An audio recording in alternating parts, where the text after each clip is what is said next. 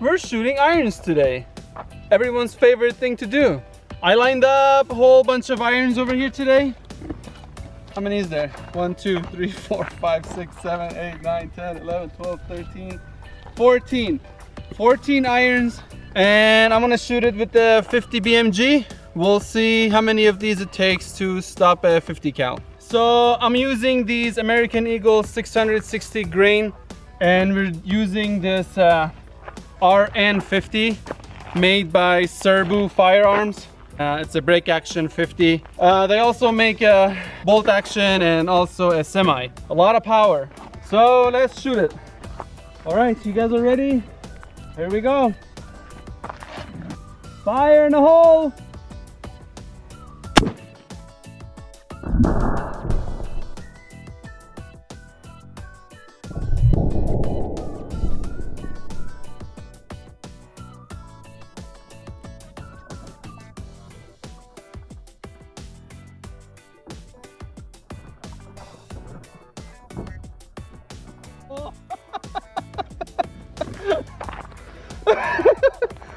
That was fun.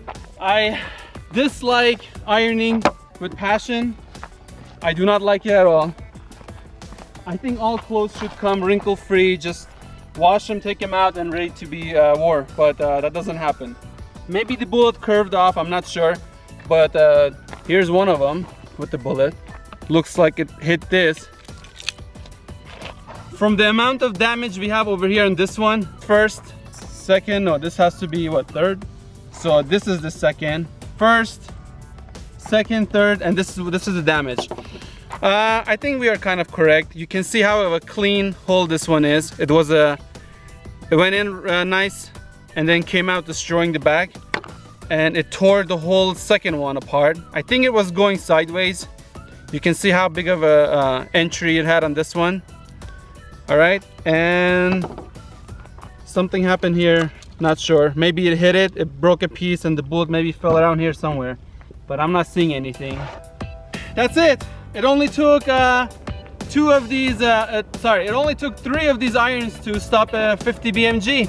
I hope you guys enjoyed these results. Please don't forget to give it a thumbs up, subscribe, and as always, thank you for watching. I'll see you guys next time.